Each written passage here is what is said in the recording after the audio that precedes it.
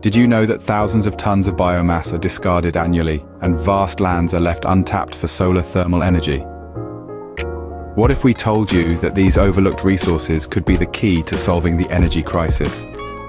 Welcome to another episode on TesTur Energy's channel, where we're all about revolutionizing energy independence.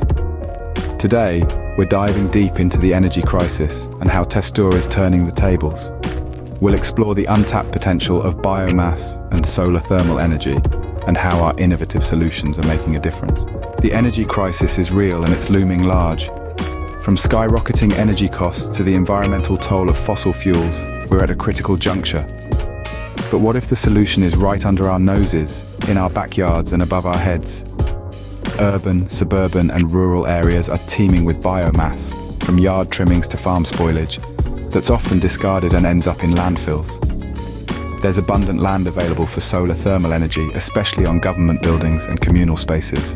Unlike solar PV, solar thermal focuses on harnessing heat, making it a versatile energy source.